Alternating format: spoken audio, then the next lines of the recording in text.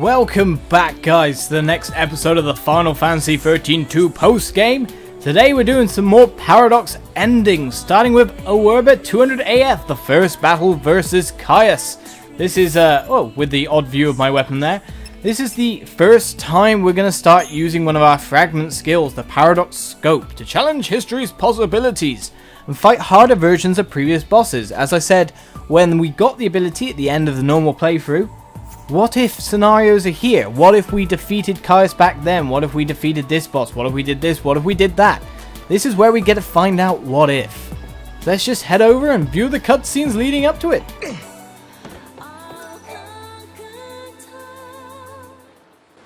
It looks like an Oracle drive. Yeah. Stop.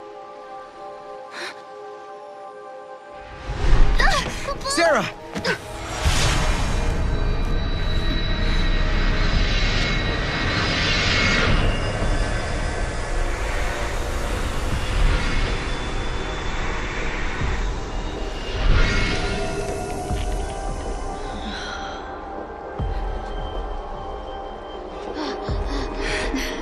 Lightning. Lightning. Sarah, I'm sorry. Hey, the apologies can wait. We got a wedding to plan, right? No, you don't Right? round, do you? Like, come on. What do you say? Lightning, I swear to you, I will make her happy. I believe you. My memories. They're real, aren't they?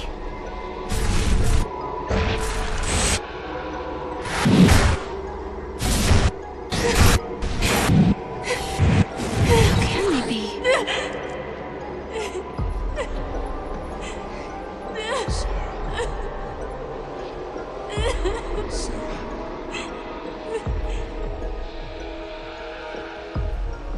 Prophecy.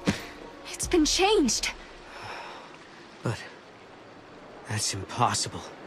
If you change the future, you change the past. It keeps changing? Change is the constant.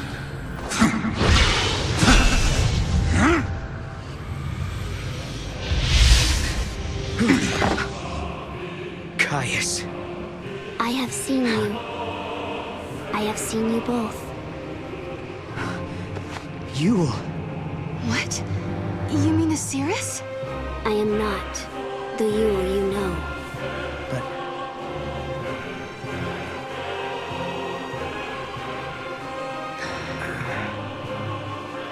You must understand, there are many Yules. Caius... Wait. I saw you. My sister was fighting you. What are you doing here in this time? I learned of your journey, leaping back and forth along the timeline. Yule has been watching everything you do. No. She's been watching us? Yes. I see you understand the significance of that. Then you must also understand that I am here for a reason. Your actions have necessitated the strictest sanctions.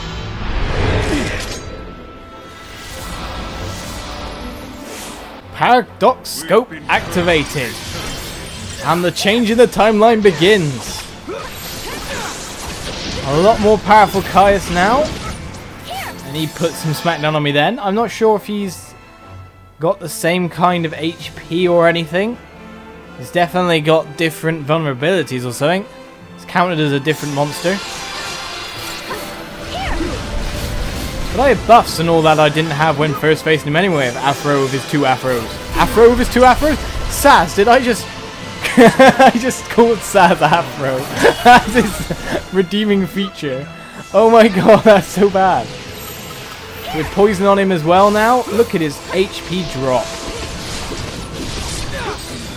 We'll be viewing this Paradox ending in no time at all. Mind you, Noel has actually been messed up a little bit. Even with those buffs added in, sir, you're going to go down nastily.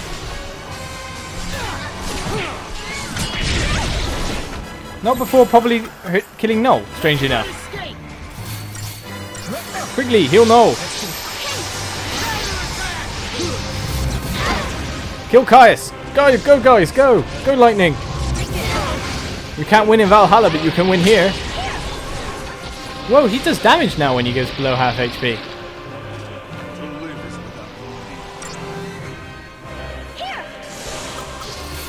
As you can see, he got back up again, which he doesn't do in the normal fight. Well, same HP pool again, we're unlocking vulnerabilities. But we've taken away his body and soul debuff or whatever it was, which gives him the resurrection ability. That's an interesting twist in the fight.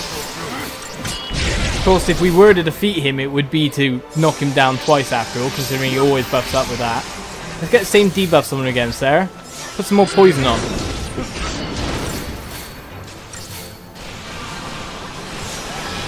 Come on, Sarah, get that. Yes, Sarah's got the poison on.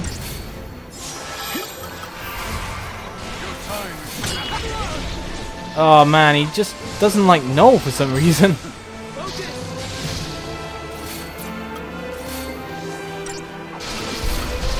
Ultimate arrow!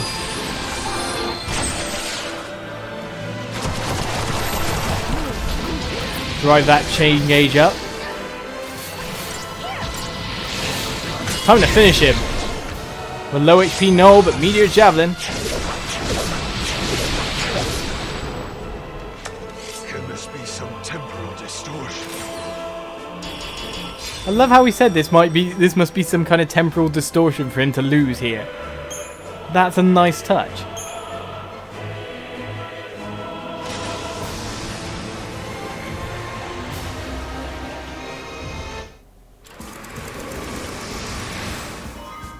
Wherever, guess AF, a crystal maiden is in the frame.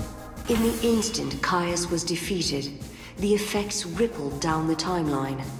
In the village of Erba, Sarah and Noel see that things are not as they were before. Twisted mockeries of humans sprawl lifeless among the buildings. The scars of war that should have long since faded appear fresh and raw.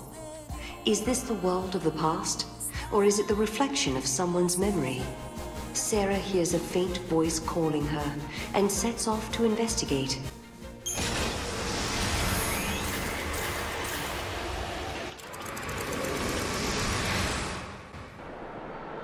When we came to, we found ourselves in the town of Erba. We were in a world that had been devastated by the War of Transgression, hundreds of years before I was born. All traces of humanity were replaced with monstrous Seath. People had been stripped of their normal lives. Denied even a human death, they wandered the ruins of their home. I thought I heard a faint whisper, a familiar voice. Could it be the voice of someone who lived here long ago? The voice of someone begging to be heard? The war against Cocoon, it was inevitable. The army of Grand Pulse was annihilated by the overwhelming power of the Fal'cie. Countless lives were lost. But I didn't fight. I couldn't. Not even to protect my friends, the people I love. To hate, to hurt, to destroy, I refused to accept my focus. I was sad. I was scared. That's why I decided to run. I left Fang to deal with everything. We vowed to protect each other, and I broke that promise. I'm the reason. I'm the reason Fang was forced to carry the burden of the monster, of Ragnarok. Because I was weak. Because I abandoned her. Fang, where are you? I have to make up for what I did.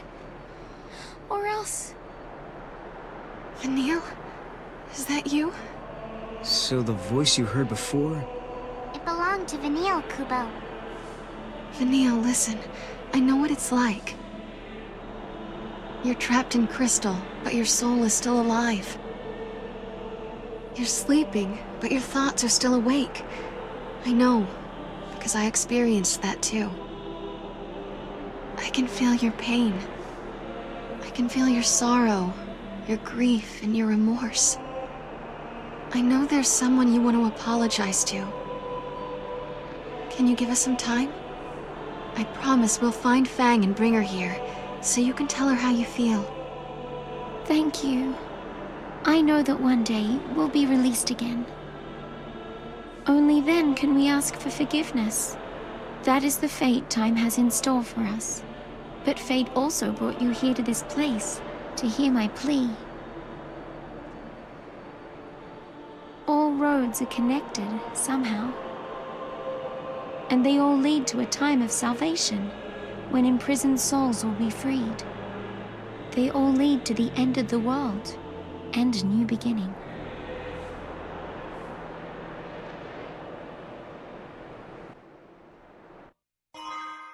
It's a pretty sad ending for Vanille there, but it seems to have changed the whole premise of Final Fantasy 13. The fact it was a paradox, I know, but Final Fantasy 13 couldn't really happen if Vanille did what she did. So that's really, really odd. Let's reopen my gate here.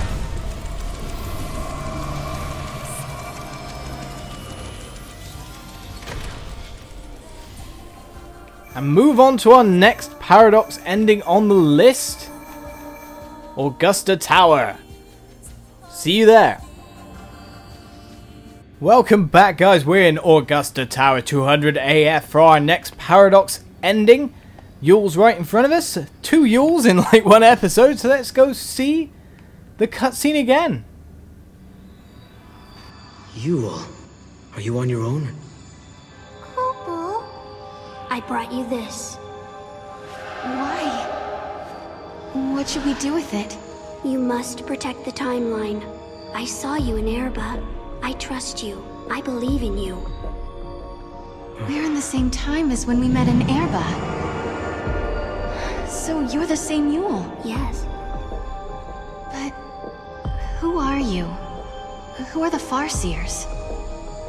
I am the seeress of the oldest tribe on Pulse. My visions of the future are recorded and stored in the Oracle Drive. But that is long in the past. There is no more need to record the prophecies. I have Caius now. What do you mean? He is tasked with protecting the seeress and remembering her visions. Now and forever, he will remember the entire timeline. Caius. He is beyond death. What? You mean he can't die ever? The seeress possesses the eyes of Etro, and inside Caius beats the heart of chaos. The goddess has gifted him the curse of eternity. He is a guardian, and his mission is to protect the seeress. The power to see the future is a terrible weapon. It can turn history into chaos. But then, I don't understand. Why are you helping us? I mean, you do know we're trying to change history, right? History has already been broken. The timeline had been twisted before I met you. The distortion leads to a future of death and destruction. If you change the future, you can change the past and correct the distortions. The miracle that saved Cocoon has already been altered. Someone who was meant to survive did not come home. Someone who was meant to survive? You mean my sister? You do, don't you? You're saying that lightning shouldn't have disappeared that day. It was because the future was changed. So if we keep traveling through the gates and resolve all the paradoxes that are happening... Yeah.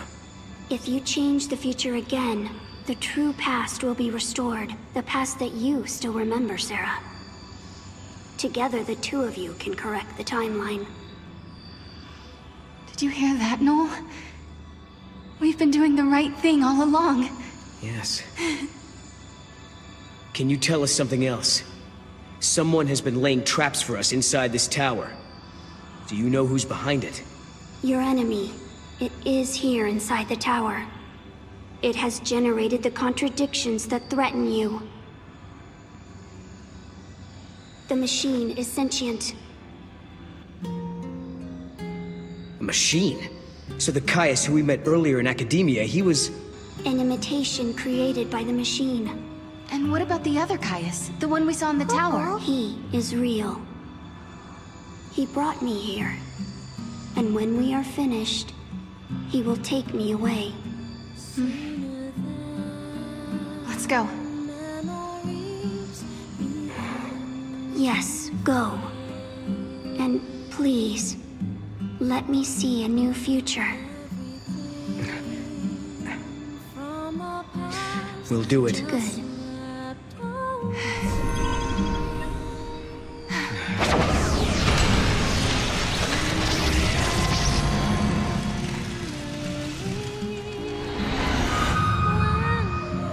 Everyone is smiling. This is the future I wanted to see.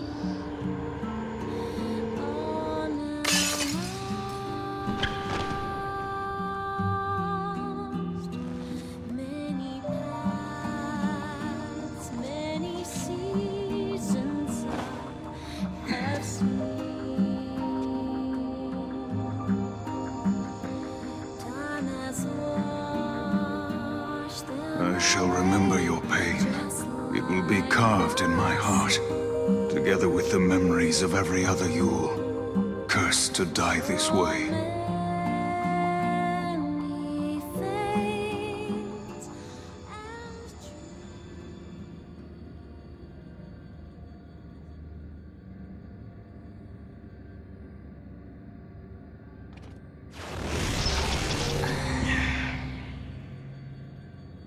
I'm worried about Yule.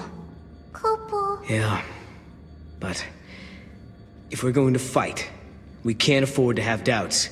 She's hoping for a better future and believes we can make it. Look,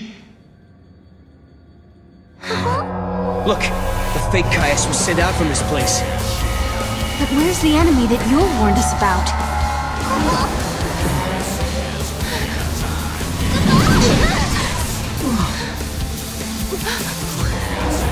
Proto Fal'cie. So this is what Yule meant by sentient machine. This thing has been behind everything. It's the one who turned the people into Seath, and it's the one who's been trying to kill us in the tower. Oh, Yule, crying about a smiling future. Well, will it be the future ends up is? Because this is a paradox future we're going into. Buff ourselves up, fighting full power Adam.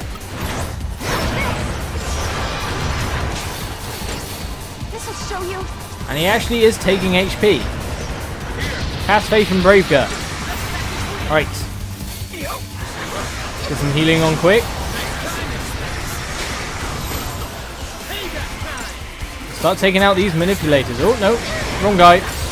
Right manipulator. That went down in 2 seconds. Left manipulator. And on to Proto Fal'cie Adam. Driving that stagger bar up. Oh my god, he does damage compared to like the previous paradox guys. Of course, we do a lot of damage as well.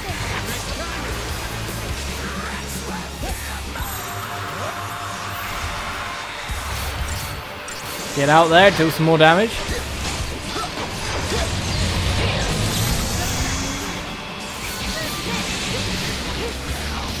Boost your attack all you like, sir. You're gonna die if you don't watch out.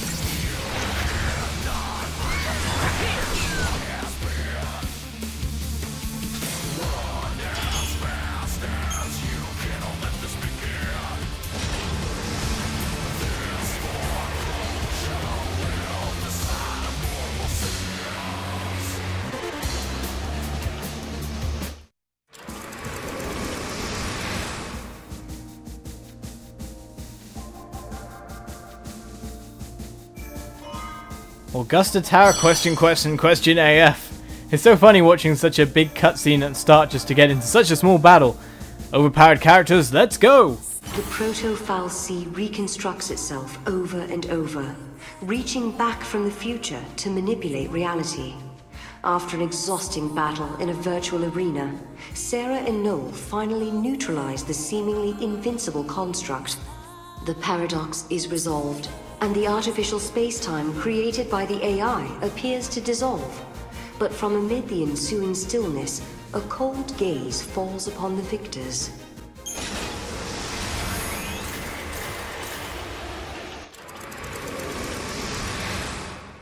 Initiate report on Subject Alpha and Subject Beta development program. In the virtual space environment, subjects exhibited high levels of combat effectiveness. Noel, Caius, and Sarah Farron were provided with arbitrary goals. Subjects' biometric telemetry was released into pre-configured virtual space. For the next phase, the memories of the two subjects have been erased. Biometric data has been transferred to duplicate models in order to conduct real-world combat testing. Testing protocols are now being initialized. Mission objective, locate and eradicate monster-type virus currently infecting network environment. Understood. I shall obey. Kupo. Mission complete. Return to operations. I wonder if I'll ever be able to find her. Huh? Sarah? I remember I'm supposed to find someone. Someone important to me. But who? Yeah, I made a promise too. I'm supposed to protect a friend. Repeat. Huh? Subject Alpha and Subject Beta return to operations. The test protocol results are positive. Subject Alpha and Subject Beta completed the mission within expected parameters. The Eden Restoration Project is proceeding according to calculations. However, the possibility of citizen resistance remains. In such cases, Subject Alpha and Subject Beta may be deployed under direction of order preservation protocols. Supplemental note, subjects exhibited temporary memory flux. A distortion occurred within their core mental architecture. The effects of this distortion closely resembled those of a paradox effect. Neural telemetry indicates that elements of chaos from the unseen realm were introduced. Within the subject's mindscape, this caused an anomaly referred to by humans as spirit or heart. Questions for research. Does the human spirit exist? Does a paradox effect lie in the heart of all humans?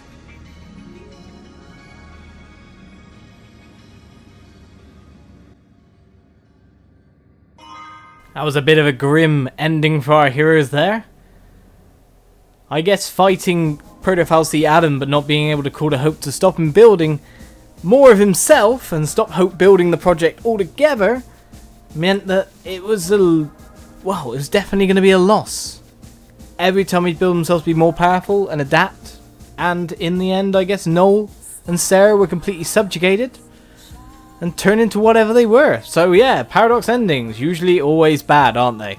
Anyway guys, thank you for watching this episode. Hope you didn't mind watching the cutscenes before, because I always think these cutscenes are quite refreshing, quite cool.